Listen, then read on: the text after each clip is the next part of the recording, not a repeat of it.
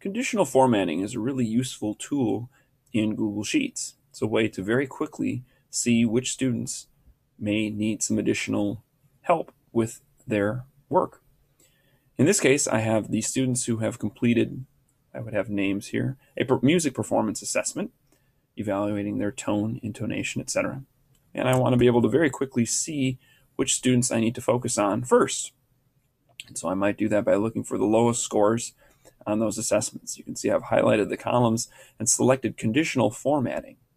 So perhaps I want to keep track of the ones that are less than 3. And I'll change those background colors to orange. I save that rule. As I come out here now, I can see which ones are lower than 3. Perhaps I decide I want to go even further than that. I'll change this so that it is between 2 and 3. But I will also add another rule that says if it is less than 2, to change that background color to red, so I know who I really want to get to first. And you can see how it has changed that so that I know these 2 students I should get to work on tone and expression first, to make sure that I address their needs right away.